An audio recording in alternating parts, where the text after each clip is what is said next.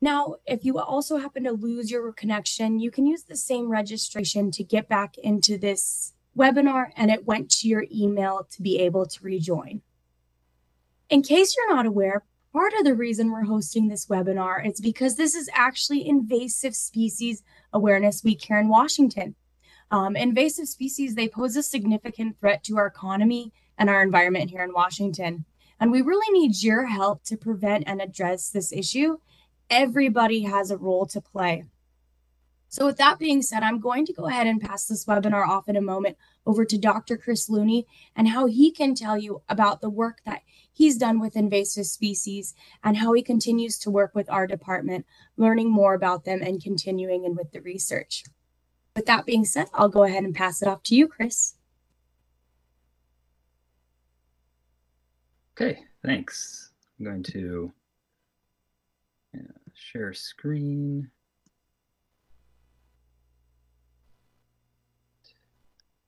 All right, you just check in with me. Does that just look like a regular slideshow now, Cassie? Yep, we're seeing the right version. All right, I hope so. Awesome. Well, thanks everybody. So like Cassie said, I would like to just sort of give you a rundown of really the research projects that WSDA has engaged in, along with a whole lot of collaborators over the last 2 years, focusing a little bit more intensely on some of the stuff we did this summer.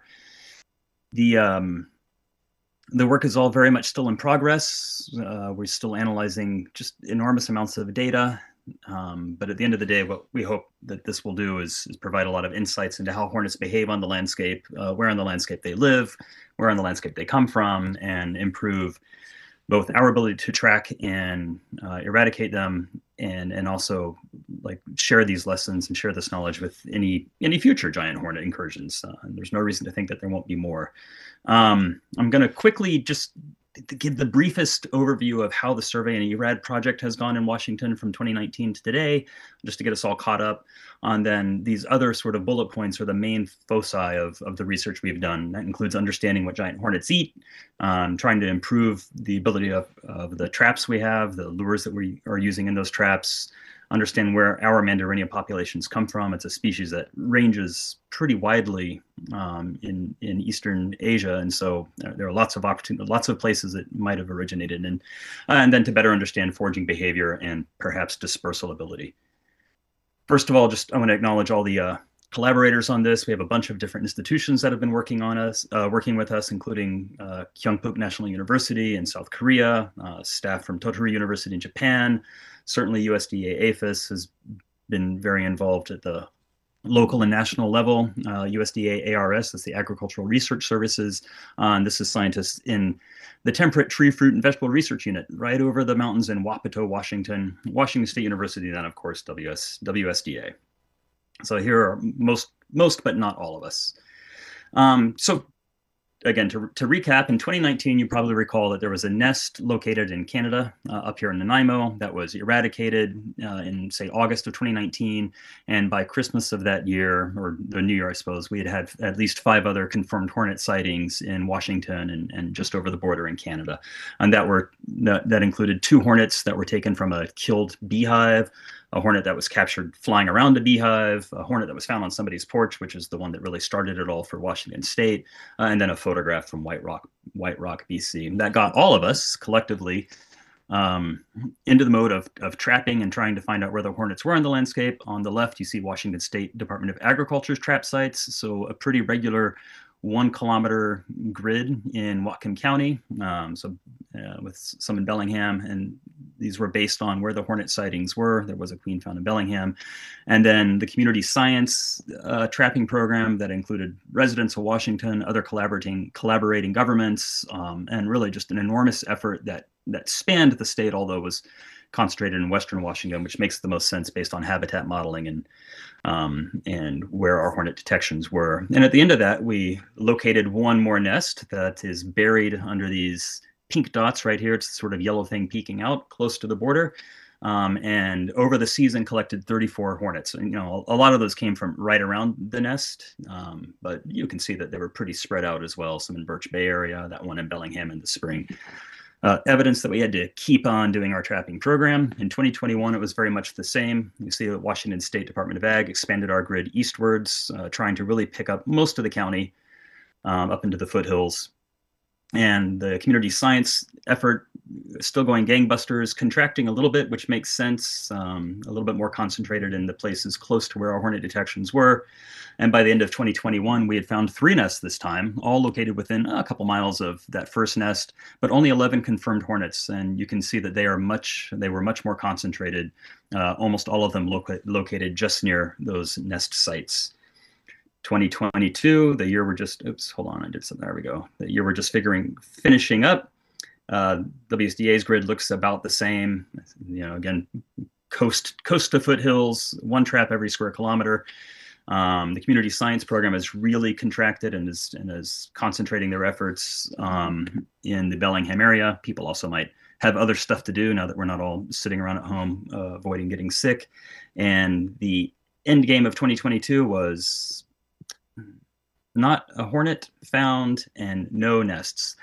This is great news, right? That is way better than if we had found 12 nests, which would have been a scary increase from 4 nests or 3 nests the year before and 1 nest the year after that. But it does still leave us, I think our take is that we were cautiously optimistic, because we also know that that our trapping and our survey approaches have some aspects to them that make us wonder a little bit if a 0 confirmed hornet, if a hornet slipped by us. And so that's what some of the research that we've been doing for the last 2 years is hopefully going to improve. And the first of these, and this one is kind of done, is actually a paper that was just accepted into publication, Insights into the Prey of Vespa mandarini in Washington State, obtained from metabarking and larval feces, otherwise known as What Are These Hornets Eating? Just cut to the easy language instead. So we know from in their native range that they are specialists on other social Hymenoptera. They certainly eat honeybees, both Western honeybees and Japanese or Asian honeybees. They eat beetles, katydids, praying mantises, kind of whatever they can catch. Specialists, again, on social Hymenoptera. And until, for obvious reasons, until this program started, we hadn't really studied their diets outside of their native range, and certainly not North America. This data about what they eat in their native range was hard won by people standing around with nets, much as I'm doing in this picture to the right, and catching hornets when they fly back from a foraging trip with the prey that they're going to feed their larvae. And you end up with stuff like this. So these are pictures of this exact same technique and results conducted in Korea this summer. Sometimes you get recognizable stuff. This is a praying mantis. This one's a honeybee right down here. Over here is Vespa velutina, the one, this hornet with the yellow legs. That's actually an invasive hornet in Korea and Europe. Almost an entire yellow jacket. But you also get a lot of this stuff, which, it's your guess as much as mine what those actually are. And in fact, that's sort of what we got when we stood around with this net trying to catch things. We got these chewed up gooey bug pellets, a few of which could be identified morphologically. Like, we know looking under the microscope that a couple of these were bald-faced hornets, but a bunch of them you can't tell that they're anything other than some sort of yellow and black yellow jacket. We have approaches to dealing with that, and that is using DNA to identify the species. And in fact, we could use that efficient DNA technique to identify what they eat much more effectively than trying to catch hornet prey items. And that's this idea that we can do metabarcoding on larval frass. So the larvae, as they're growing in the nest, live in these cells. You can see this is nest 1, the one that was found in 2020. 2020. They live in the cells. The cells are open. The hornets fly in, give them, feed them their gross little bug pellets that they bring back. And then once the larvae are ready to molt and turn into a pupae, they build these caps right here, and then they dump all of their waste material. It collects in the bottom of the cell. We call it a meconium, not much different than the first poop that a human baby takes. And I just want to do a quick shout out to Dr. Alan Smith Pardo, who recommended we try this, and Ruthie Danielson of Whatcom County, who ensured that we had this first nest to try it on. And what this trying it on, or what we were trying to do, was to harvest this poop from the cells, and then use the barcoding techniques, the same kind of barcoding techniques we would use on unidentifiable pellets of bug to figure out what they are. To do this, we collected 800 or so fecal pellets by taking them out of the nests and putting them into tubes. And so here, in the upper right corner, you can see a comb cell that's been opened and the little pile of meconium collected at the bottom. That's what this looks like down here by the forceps. Once it's removed from the nest, a pretty self-contained, hard-packed bunch of weird, it looks like ash kind of, if you were to take it and crumble it in your fingers. And we could even get some from the larvae themselves as they were dying. But mostly it was this effort of removing frass from the tubes, from the cells and collecting the tubes. Then it goes into a whole bunch of magic. Basically, this approach has been called barcoding. We use DNA to identify the species, identify the species to species. It should say specimens to species. It's been described much how barcodes are used to identify products in a store. The difference being that to get to your DNA barcode, you have to extract DNA, you have to run it through polymerase chain reaction cycles to make many, many copies of the DNA, pile it all into some sort of multi-referenced goo that can be then sent to this giant machine at Washington State University to be sequenced. So a little bit more challenging than just barcoding packets of stuff at Target. And then the DNA that we're using for this is the cytochrome oxidase 1 region. It's in all of our DNA. It's part of your mitochondrial DNA, and it's been found to be pretty consistent among species. So by looking at just this one section, we can usually come up with a species ID by comparing it back to known sequences for known species. What you get at the end of that is an enormous pile of data. In this case, we had 200 gigabytes of raw data, which Talissa Wilson, the lead scientist on this, likened to 30,000 PowerPoints. So imagine sitting through 30,000 of these presentations with me to find out what something eats. That 30,000 PowerPoints is about 1 million DNA sequences. And this is kind of how they look. They just end up with this these enormous databases or sort of spreadsheets that then have to be compared nearly individually back to a master database. At the end of that, what we find is not much different than what we would expect from the native range. They feed on a range of species. Some of you have seen this data before. They've only been updated a little bit. Kind of anything that makes sense for them to capture while they're out flying around and encountering them.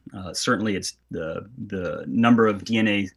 The DNA that we were able to retrieve from those from the frass was dominated by other social Hymenoptera, basically every yellow jacket that occurs in our area, lots of honeybees, and lots of European paper wasps. And in fact, those 3 species, bald-faced hornets or Dolicha vespula maculata, Western honeybees, and European paper wasps were in nearly every sample and certainly dominant in every single nest. See, and here's a more simple way to maybe look at that. These are graphs, cumulative graphs for 3 of the nests. The fourth nest, or the fourth nest, which is technically nest number 3. We only got the data back a little while ago. Those samples were lost in Memphis for a long time. They were shipped to Memphis before they could make it to Washington State University. I don't understand the logistics there. But you can see that for all of these, more than half of the food comprised social Hymenoptera. So they're certainly eating yellow jackets and wasps and honeybees just like they would in their native range.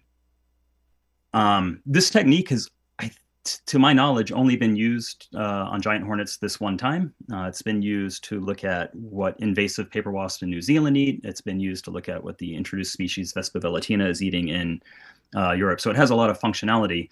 And one thing we were able to do this summer, I should have prefaced this. We spent a lot of time this summer setting up research in Korea, and the work we were doing in Korea really bleeds into all the different parts of this, so it's going to keep popping up randomly. So just so you know, we were in Korea, and I'll come back to that in a little bit. But while we were in Korea, we were able to remove 2 wild nests near Andong. This is sort of the central part of the Republic of Korea. And we also removed an experimental nest that I'll talk about in a little bit. And we then sat in our hotel room, took all of the living stuff out so that we could safely transport these back to the United States. And we will be doing the same sort of fecal metal barcoding to see what kind of to see what the prey base is in Korea. And in this case, we have these nests that are in different places. So we have one that's up on a hill in a multi-use area, one that's right along a riverbank, and then one that was in a forest surrounded by a squash farm. So it'll be interesting to see if there's any local variability in the kind of foods they eat that can be detected with this technique. Where we are today, we've done a pretty good job of thoroughly sampling all of the nests collected in Washington State, and that's nest 1, 2, 3, and 4. And South Korea is in progress. I think they're prepping that library right now. One of the goals of this of this attempt to understand what the hornets eat is to see if we can use that to develop better hornet traps, and more specifically, better hornet lures. The traps themselves work great, but it would be so wonderful to have a lure that we know is super specific to hornets and irresistible to hornets. And that's something that's eluded us so far, but we have this crack team of researchers, Dr. Jackie Serrano, USDA ARS, she's in Wapato, Dr. Hideshi Naka in Tottori University, Japan, and Dr. Moonbo Che, a researcher at Kyungpyeok University in Korea, and also a Vespid expert. He's doing a lot of work on the invasive Vespa velutina in Korea. They are collaborating to help us test the lures that Jackie Serrano develops, the experimental lure she comes up in a place where there's actually hornets. We've been doing this in Washington State for several years now, with the obvious drawback that we kill the hornets as soon as we find them and haven't found that many to begin with. So it's always tricky to study an animal in a place where it doesn't really live when you're trying to remove it as quickly as possible. So it's great that we have these collaborators in Japan and South Korea, the two parts of its native range that seem most likely to be where the hornet came from. There is a lot to unpack with this project, and so I'm not going to say much other than the approaches that were used so far were, one, to identify things that hornets eat, such as honeybees or paper wasps, and then collect smells essentially from hornets or from honeybees and paper wasps, and use those to try and build a lure that mimics a beehive. And the idea there is that as a hornet's out flying around looking for food, and we know that they feed on honeybees a lot, then maybe that will be attracted to them, and they'll just have to go to it. That happens through a couple of different ways. You can collect, these are headspace volatile collections. In this case, we're collecting, Jackie's collecting information from hornets themselves, or the smells from hornets themselves.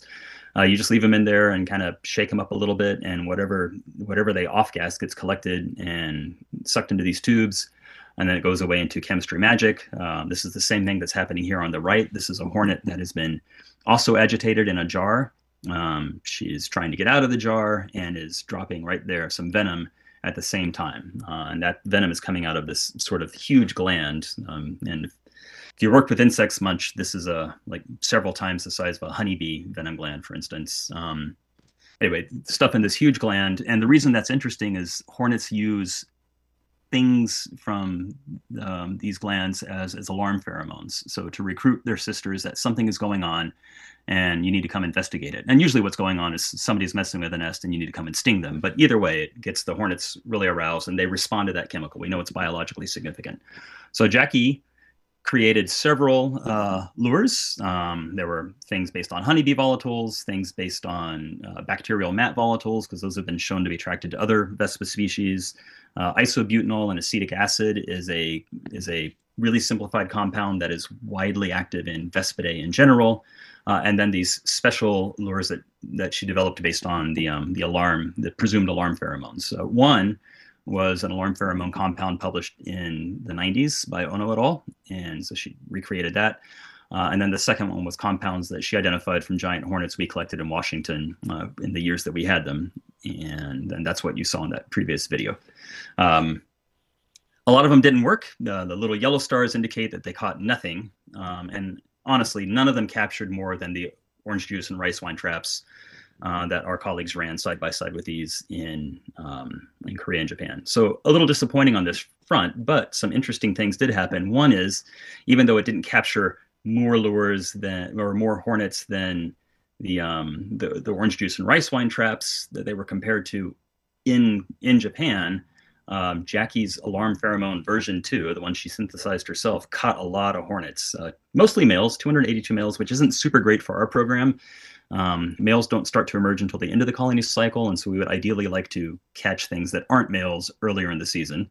But even the males that were captured, 40, were quite a lot, and that was just on a couple of traps. So something is going on there, and that will form, I think, a lot of the research program coming on coming up this summer.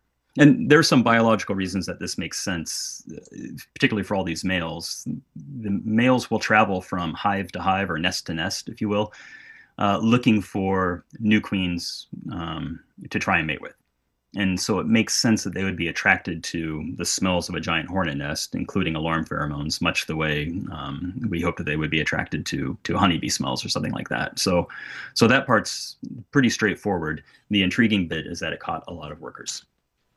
So more work coming up in the future with hornet lures. Jackie will be traveling to Korea and Japan to oversee herself some of these experiments, and then do what's called electroantennogram work. This is very much like a mad scientist approach to understanding chemical ecology of insects, and that is where you can cut off the poor little antenna of the hornet, glue it to or fix it to a structure that measures the electrical stimulation of that antenna when a compound that is recognized or that elicits a response is encountered by that antenna, and you can use those to really sort of dial in on which parts of, for instance, this lure combination make the most biological sense.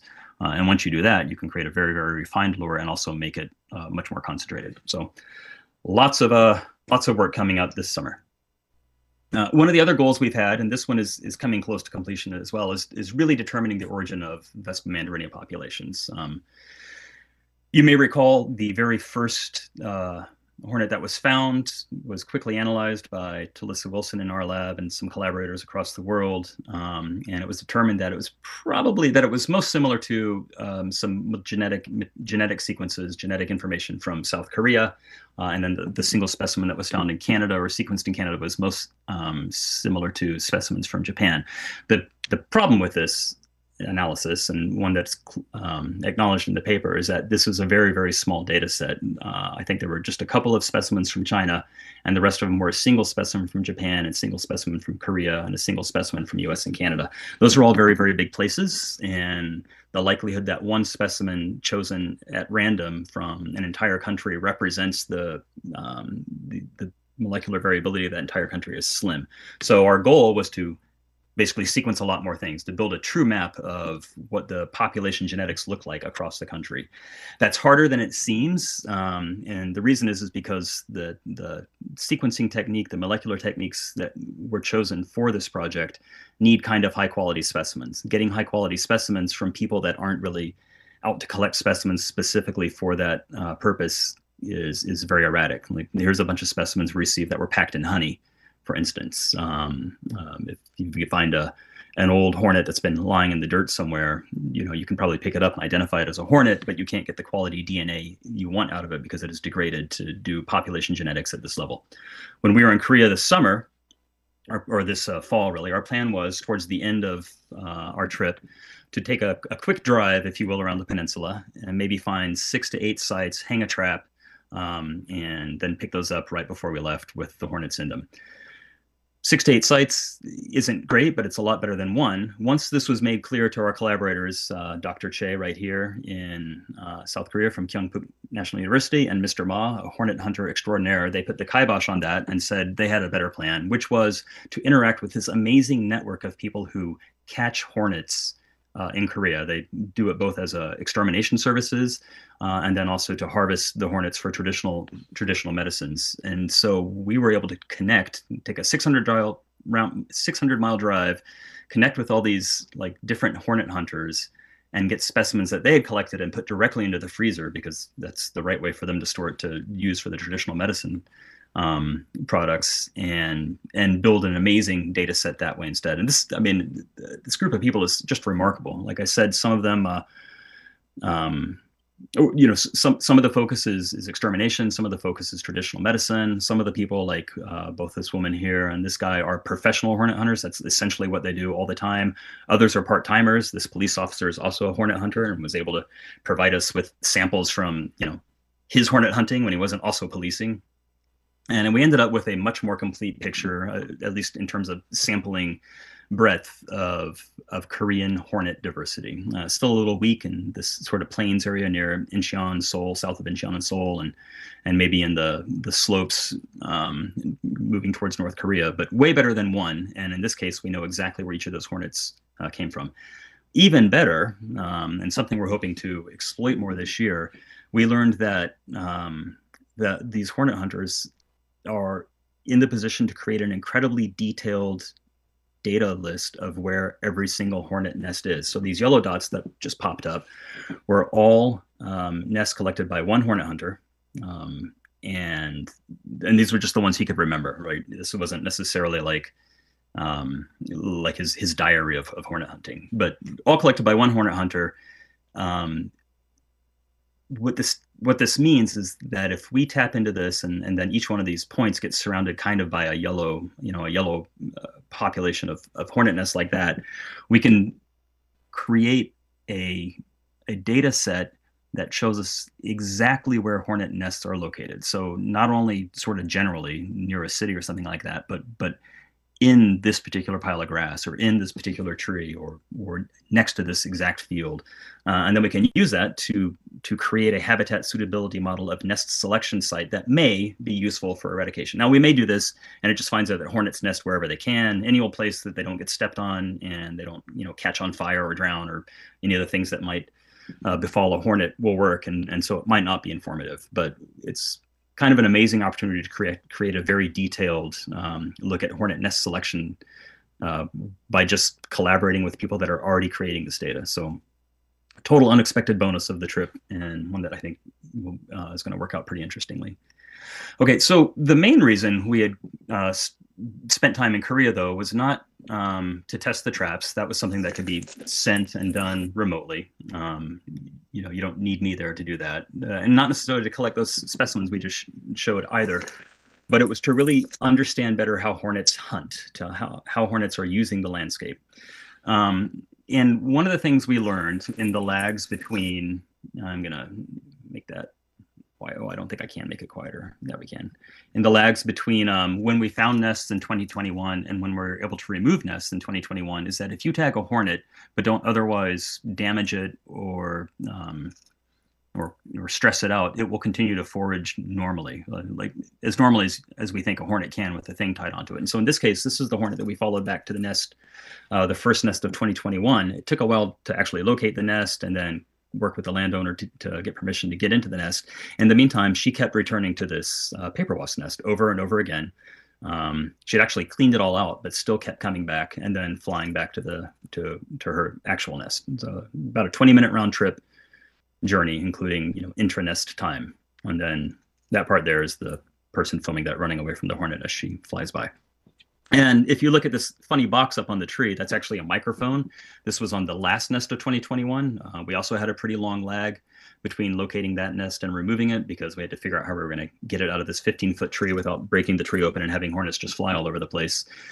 In that lag, we were able to hang this microphone and learn that that there's some pretty well-defined diurnal periods to hornet hunting. They kind of peak in the morning, and then there's a lag, and then they peak again in the afternoon.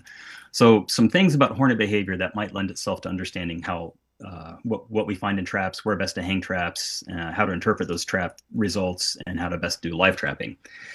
So the ideal way to do this, or not, I shouldn't say the ideal way to do this, but I think the way that just occurs to you out the gate to do this, if you wanted to understand what hornets were doing, is to find a hornet nest, stand far enough away from it so they don't sting you, and then when the hornets fly away, run after the hornets and see where they go.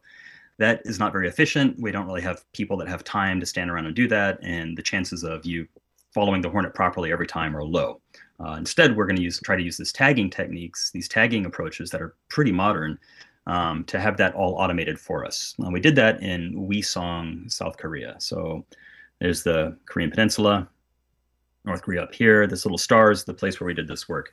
Uiseong is known for its garlic. It's famous for its garlic collection, like the bus stops and the city hall there are all shaped like garlic. It's a very garlic forward town. And we use that site because it was selected by our collaborators at Kyungpook National University. It turns out that we can't just throw or start working with hornets anywhere. People take them seriously enough that if it was known that we had a hornet nest that we were babying in some park or side of the road and not doing the responsible thing and removing it, and then somebody got stung, we would be in big trouble. So instead we had to find this kind of interesting private property up on top of a small mountain in Uiseong. This is the view essentially from our research area. It's a really interesting landscape. It's used by, despite what I just said about having to be thoughtful about where we would mess with hornet nests, it's used by a lot of people for a lot of different things. There is goat livestock grazing that occurs up there. There are some tree fruit plantations kind of scattered around. There are lots of cemeteries or small grave areas. That's what we're looking at here, sort of a family grave plot. People use it for timber harvest, and then people use it for traditional medicine gathering. So very much a cultural landscape in that it's wild, it's been impacted by war, and then it's been used by human beings for thousands of years in such ways that shape it differently than if you were, say, like a national park that nobody ever went to. Our Korean collaborators weren't real keen on just trying to find a nest, so they took matters into their own hand and essentially installed 3 nests. They did this by capturing queens in the spring and raising them in these Langstroth hive boxes, so the same kind of bee boxes you would have in your backyard if you weren't doing a top bar hive. And then installed 3 of them at our research site. And you can kind of see, this gives you a feel for how variable that land is. This is sort of down in one of the abandoned orchards. This is in a very wild spot of the research area. And then this is in what used to be a pigsty and is now just sort of in a collecting area for debris. So we had these built-in hornets and built-in hornet nests that we could use. And our approach for tracking their daily behavior was based on equipment from Cellular Tracking Technologies. So it's a kind of a recentish company that is pushing the envelope in terms of shrinking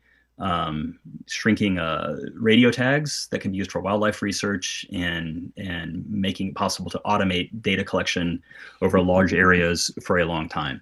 And it rests on these sort of three pieces of technology. The first one is a sensor station. This is a main computer with a big antenna. And its job is to collect information from these radio tags over here all the way on the right, or from these sensor nodes. The sensor nodes are smaller sort of receivers that can pick up radio tag data, but only at a distance of, say, a couple hundred meters. But then they're strong enough to report that back to the sensor station. And then, of course, and I'll come back to how those work in just a sec. And then, of course, we have these UHF radio tags. These are 0.31 grams, which is pretty big for an insect, frankly, an insect tag. It's incredibly small for a wildlife monitoring tag. I mean, these were made to go onto sparrows and songbirds and snakes and lizards and things like that. I think it's only been used for Mormon crickets before we started using it in terms of insect use. Still kind of big, but we know that the hornets can carry that. And we know that because, again, while we were waiting around to take down Nest 4, Vickermeyer at University of Washington's professor in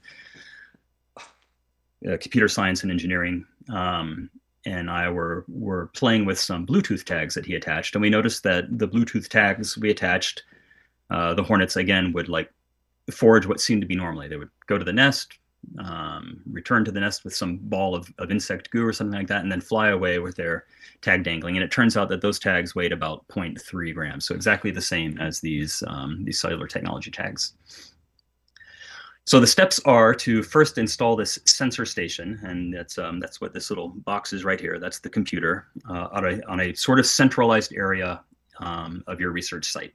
You erect these antennae. There are 4 antennae that do 4 different things. The tall antenna, this omnidirectional antenna, picks up data from those nodes that I will come back to yet again in a second. And then these Yagi antennas that are directional will pick up data from the tags themselves.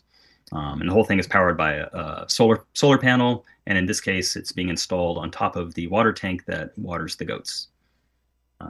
So a little bit of concern here. We had to be very thoughtful about our cables to make sure that they were tall enough off the ground so that the goats didn't eat them. So the next step is to install these sensor nodes. And you do that by creating a regular grid around the sensor station. So here's one of us walking through the jungle, not the jungle, but the forest with a 100-meter rope. We selected 100 meters as the internode distance. So we created we created this grid with these spaced every 100 meters. And that meant we had to walk wherever the rope told us to go or wherever the compass told us to go. So we spent a lot of time clambering through incredibly scratchy plants. And then at each location, we would put the node on a pole that was about 8 to 10 feet tall. Once we did that, we then learned that even though the forest cover was pretty sparse, sometimes they would end up under the trees, but it seemed like the trees still let in enough sunlight. It wasn't enough sunlight to power the solar panels that run those little nodes. So we found ourselves going back and removing a lot of trees, removing nodes. So all in all, it took probably a week and some change to install this grid. The terrain that we're on here is a lot like sort of West Virginia in that it's comprises lots of folded ridges that are really tightly packed, and so you're kind of constantly going up and down. And it turns out our colleagues had to go back and mess with that even more after the cyclone that blew through. But we ended up at the end of all of that with a grid that more or less looks like this. So the blue stars are our 3 experimental nests.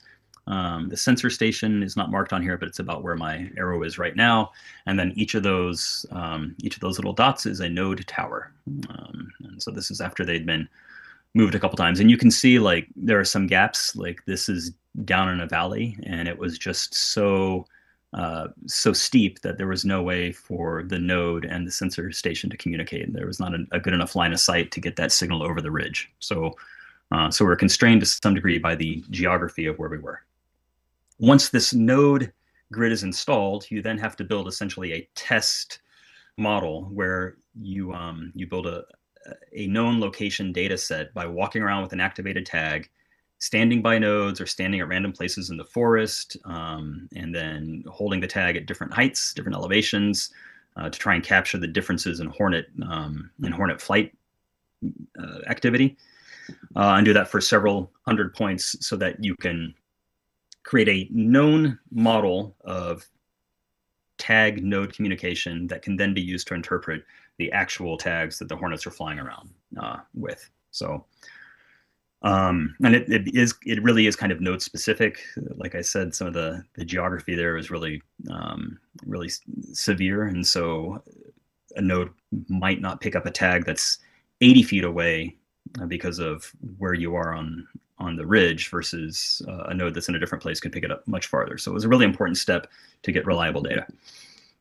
And what's going on here is I'm holding a 2-meter pole as high above my head to mimic sort of high-flying hornets. After that, we tagged hornets, and this occurred several times throughout the season. The goal was to have multiple tagging events. Hornets only live for a few weeks. The lifespan of the tags should be several weeks, but as we found out, there's more to consider there. But to tag several batches of hornets every few weeks, and we did it very similarly to the way we tagged hornets in Washington State. We would kind of tie the tags closely around the petiole so that it was carried underneath the hornet. This mimics normal flying behavior, and tries to get that string away from the hornets so they can't shoo the tag off. Gluing the tags onto the hornets is kind of a non-starter. It's too difficult. The tags are too bulky, and they won't stay. We did measure all the hornets to try and come up with a relationship between hornet size and any observed foraging activity. We chilled the hornets, used the same approach we did in Washington State, just kind of kept them in a cooler until they were cold enough to move, and then tried to do this all quickly before they woke up. There we go. And this, so we were initially going to do this just with workers and then maybe queens. But when we returned in October, let me turn this down a little bit more, it was right at the beginning of mating season. And so we noticed, oops, let me go back, sorry. So these are male swarms just hovering around the nest, waiting for a queen to emerge. And then the males try to like chase her and initiate mating.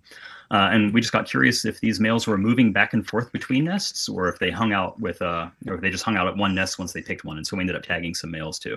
And here's kind of how that was looking as we learned a lot more. Like this was early on as we and our colleagues became better at cinching it up tight to the abdomen. This one's a little bit loose. Here's one where the way the tag was tied didn't work out well, and they were able to slough it off. At the end of the program for this summer, we had tagged 53 workers, 7 males and 10 queens. We had some tags that arrived as duds. They were being replaced by the company, which is great. We'll use them again this summer. We found out that the tags usually broadcast for a week, but sometimes only a few days. That's giving off a beep every 5 to 10 seconds. These are pretty fast beep intervals. They do drain the battery quickly, but since the hornets are short-lived, there's no point in stretching it out to hours or anything like that. And even just that short array of time, we have over 9 million tag data points that we were actually still sorting into analyzable bins. It's just this tremendous amount of data for us. And we learned that maybe some of the reasons that some of the tags only lasted a few days have a lot more to do with hornet behavior than than the tags themselves. This was a tag that was found in one of the hornet nests. You can see that they have cut off the antenna. They have chewed away at this thing constantly. So there's probably a natural lifespan for these tags that has to do with hornet tolerance rather than how robust the tags are themselves. And again, like the better you tie the tag, the more effective it is. But even with that, these tags are just big enough that the hornets can flip them around and bite off the antenna sometimes. And then you lose a lot of your transmission capability. The nodes will still pick it up when they're very close, but that means that there's going to be a lot of blank spaces in your grid. There we go. So those tags are pretty, like, we have a lot of promise for the data we have a lot of hope for the data we're going to get from them. But there are some things about them that are problematic. One is that they're expensive. So there's a ceiling to how many of these tags we can afford to put on hornets. And then the other one is, even though we think the hornets can carry them, they're big. It's a hefty chunk of thing to fly around with, both aerodynamically and probably in terms of sheer mass. And so we added to our attempts to understand hornet behavior, and this is mostly relevant at the nest level, by using RFID tags and RFID gates. So these are like pit tags, if you're familiar with fish biology, and basically the same kind of thing as a microchip that you might have in your dog. These are really advantageous because they're inexpensive. They're more like $10 a tag. They are pretty robust. It's a self-contained glass capsule that even as strong as hornets are, no amount of chewing can break it. And they are small enough that they can be glued right on the back of the thorax. So it makes it even more difficult for the hornets to dislodge. The drawbacks are that, unlike those radio tags, which can transmit and receive signals or can give off a signal that can be detected at several hundred feet, these have to be detected within just a few inches. So to do that, what we did is we created an RFID gate. So this is two antennas. It's circular. The hornets would have to walk through it. We pushed it up against the nest entrance at one of the nests, and it trips gate 1 as it's coming in, and then it trips gate 2. And when you have these two gates that can create a sense of directionality, you can know, looking at the remote data, when the hornet has left the nest and then when it's returned back to the nest. Kind of the same process. We would chill our hornets, use a knife to scrape off. They have a lot of hair on their thorax. Use the knife to scrape off the hairs and glue the tag on really quickly, and also weigh them and measure them while we're doing it at the same time. This is one that actually bit and stung me, and so she lost her head when I brushed her off my ankle. But it's just a good example of where that tag sits. And then this is what that RFID gate looks like right at the hornet nest. Oh yeah, or like mammals. I think this is just a gratuitous movie of hornets warming up in the sun. So we would basically capture them, chill them, do all the stuff to them, glue the tag on, and then leave them out here with some apple juice to warm up and fuel up to recover.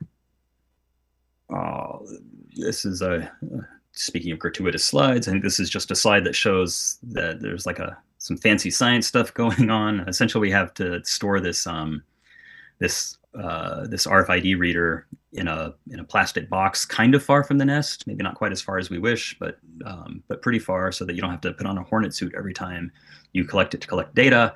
The data should have been available over Bluetooth, which was great. That's how we were able to set it up. And then mysteriously, the Bluetooth quit working. Yes, in the middle of a mountain, in the middle of Korea, in the middle of a garlic growing community, we suddenly had a computer problem that we couldn't fix. So after that, we did have to actually go to the box every day and download the data manually.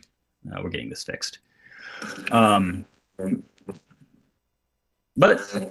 it's a video just demonstrating that the gate that we set up didn't really interfere with the hornet's ability or behavior of coming in and out of the nest. They were quite happy to fly through that gate and fly back into the gate. We were worried that adding something to the nest might confuse them, because they use a lot of visual signals, we know from research in Japan, to orient on their nest when they leave. So that was a concern, but it was a concern that was obviated by their subsequent normal behavior. I don't know why it's not advancing. There we go. And one interesting thing that happened was we had a hornet who liked the apple juice so much that she just kept coming back. It took us a little bit to realize it was the same hornet, but she would return every 20 minutes. Again, that's that same kind of distance from the nest, or like inter-nest visits that we observed in Washington. Every 20 minutes or so, and slurp up the apple juice. If her sisters were there, that was fine. They would happily slurp up the apple juice together. We did notice when we started tagging some males that she would relentlessly attack them. And in fact, we had to come up with a new release site for the males because she would attack them while the glue was still drying and they were still warming up, and either damage them or knock the tag off. This is interesting. This is a behavior we think we can exploit by looking at some bait stations at different distances and with different baits from the nest, but that's still in the planning stages for next year. The RFID tags didn't really get set up until the very last few days of this entire research project, and that was a supply chain issue. We just could not get the reader in time. We had tried with some of the old yellow cheese blocks. You may have seen these like from the 90s that we used to use for fish tag reading, but they worked when I was given them and then immediately stopped working once we got to Korea. But they were super old, so it was okay. Again, but even in just that 1 or 2 days, I guess it was 2 days, we had over 200,000 individual reads. Part of that is we're still dialing into antenna sensitivity, so that when a hornet's crossing the antenna, you might get like 7 reads when really you only need 1. But still, it was quite a lot. Most of the hornets that we tagged were detected by one gate, so that means that they actually went back to the nest, so that was good. We tagged a lot of males, kind of the same question about like how much do males move between nests, and it looks like, and again, this is data we're still analyzing, it looks like males are loath to enter the nest. They'll come near and trip that first gate, but wouldn't or seldom would go all the way into the nest. And when they did, it seemed like they came out in a big hurry. And then finally, we're still dialing in the glue bit. Some of the hornets just dropped the tag, and we found it in the dirt near the release site. So one final thing we're doing, and so some of the data we'll try to get from this are mainly understanding nest, the duration of visits outside the nest. So when we were observing nests in Washington and in Korea, there are a lot of different kind of colony tasks that hornets undertake. One of them is going out to forage for either nest building materials or food for the larvae.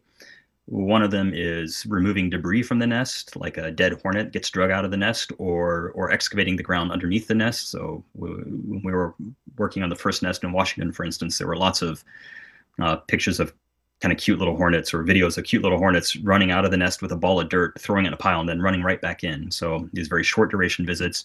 And then hornets will also hang outside the nest and fan, or hang outside the nest and look formidable if they think some alarm pheromone is worth checking out. And those are the kind of information that the RFID tag data will give us.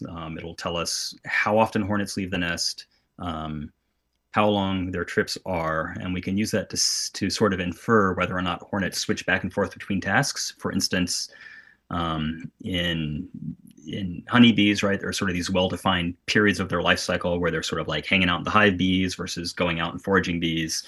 It's not clear that hornets have that kind of breakdown in terms of their age, but this gives us the opportunity to study that at a pretty fine scale. So the plan for next year is now we have all the equipment set up, we will go early in the season, we will open the nests and then just tag as many of the worker hornets as we can that will not get a radio tag. And so that means we're catching hornets at multiple life stages. Ideally, we'll be able to recognize and individually mark the ones that have just emerged so we can follow it through its entire life. And then finally, the other thing that we implemented was using timed video cameras to record hornet behavior at different periods every day. So the way we have it set up is during the hornet active period, which is about an hour before sunrise to an hour after sunset.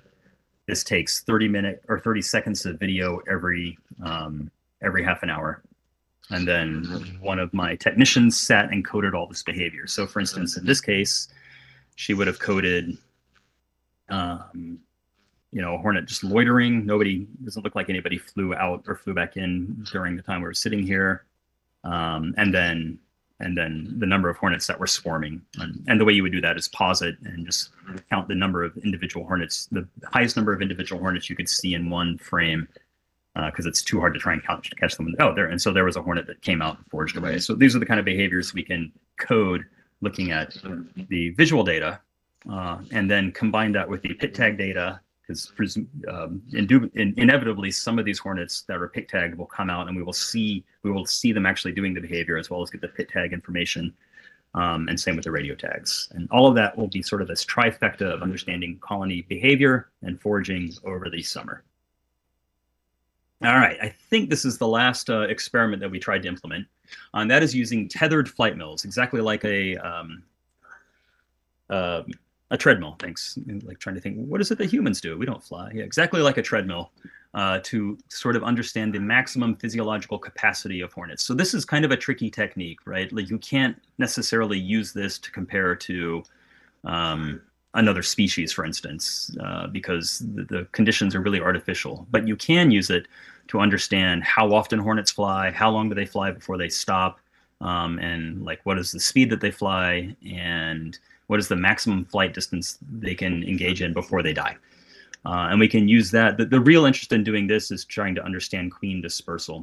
One of the challenges we have had as a program is understanding how far to cast our trap net, if you will, how far to establish our trapping grid on the landscape after we collect a hornet. There really aren't any data that I know of in the literature that address queen dispersal capabilities, and so this maybe would give us some insight into that. And we're doing this in collaboration with USDA, SciTech, and Otis Lab. And so the approach is we have these carbon fiber arms to which a hornet is tethered on one side, and then a little piece of foil is tethered on the other side. And every time a complete revolution occurs, that foil trips this sensor, and there you go. That's your basic measure of the number of times it went around, the speed at which it went around, and how long it went around before stopping. The hornets are flying in 1 meter circles right now, so every one of those revolutions is a meter. So you see the third one down is really animated, and the hornet right above it is quite lazy. This again took surprisingly more finesse to get it to work. Here you see this male, and that shows kind of how we set the apparatus up. We glued the straw to his thorax, and then inserted that on this little tiny Allen wrench that was glued to the arm. The initial design called for this to be straight up and down, and basically you ended up with these hornets that were looking at the sky and just like wouldn't fly. It was like they were confused, or their signals didn't work. So Dr. Che and an undergraduate that was working with him kept fiddling with it, and eventually figured out that if we put it at this slight angle, then the hornets are sort of looking straight ahead, and they will fly and fly and fly. The approach is to let them fly until they stop. Then you give them a wad of food of some kind, apple juice, honey water, it doesn't really matter, just some sort of sucrose, some sort of fuel for them to keep flying. Take it away from them after 5 minutes if they haven't dropped it already, and let them keep flying. And do this until they stop. So it's incredibly time consuming. This summer when we do this, we will do it at the site, and there will be an undergraduate dedicated to running this experiment. It should go pretty well. And our main interest is looking at the differences between mated and unmated queens, and queens that are flying in the fall and queens that are flying in the summer, or the spring. We'll probably throw some workers on as well, but I don't know if we'll get as much information that's useful out of that. And same with the males, although it's amazing how much the males would fly. They would just fly and fly for days. So here's the one queen that we got to fly pretty consistently. Stink. And yeah, they do stink. Sorry, probably should have edited that out. They smell really bad. For this experiment, she spent 30% of the time in the flight mill flying, and 70% of the time just not flying, sitting there. There we go. She flew up to 1.25 meter, 1.26 meters per second. The males actually flew faster, but those data were pretty erratic because we're also trying to figure out how to use the software. And she flew for about an hour. There was only one worker that we were able to successfully test at this time, and she flew for a much shorter amount of time, and like less time overall, kind of about the same speed. One thing that's not clear though, and this experiment will be relocated from the center of Daegu, which is very far away, to the actual research site, is how much impact it had on the hornets by collecting them and then driving for an hour and then affixing them to this. So that's why these are sort of preliminary data. I don't think they necessarily mean a lot just yet.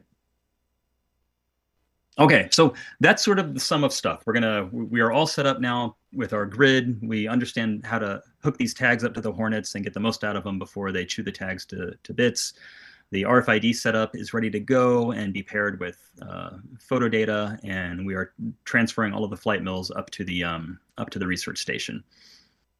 And the other additional thing is, we'll be collecting some nest location data from our hornet trapping colleagues to see if we can model nest selection really at a really fine scale. The one super encouraging thing that may change all of this is that the company Cellular Tracking Technologies that made the tags we were using is just about to release a tag that weighs 1/4 of the tags we were using. They are much smaller. I don't know if you can see the tag before. I grabbed this off of a screen. This is a screen capture from a conversation we were having, so I didn't have a tag to compare it to. Is probably half again as wide and long. These are solar powered, so that's one reason they weigh so much less. They don't have to have a big Horkin battery to do the signaling, and they can also add a little bit more robust antenna to the hornets that maybe will minimize them chewing the antenna off, although their mandibles are really sharp. We're pretty excited about this. We're hoping they'll be ready at least halfway through the experimental season this year. It will start in July, but if we can even get these on by the beginning of September, I think we'll get some much better data, and I feel a lot more confident that these will collect data for longer and will have less of an impact on the hornets flying itself. So super exciting. I don't know that I've ever been excited about a tiny radio tag being produced, but I'm excited about this one, and I kind of can't wait for them to be in my hands. That is the overall summary of what we've been up to this summer. Hopefully we have time for questions, and here's Sven-Erik Spichiger, managing entomologist on Korean TV, as part of a documentary about how we were working with Korean scientists to understand invasive hornets. And now I will stop sharing and return to my meeting window.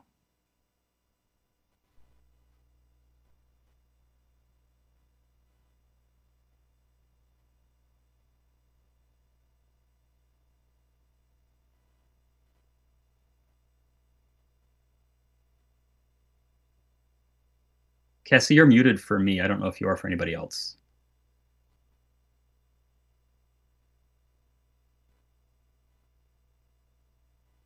Okay.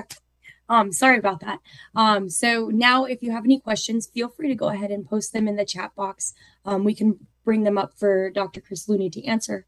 Also, if you at this time would like to unmute yourself and ask a question, you can do that as well.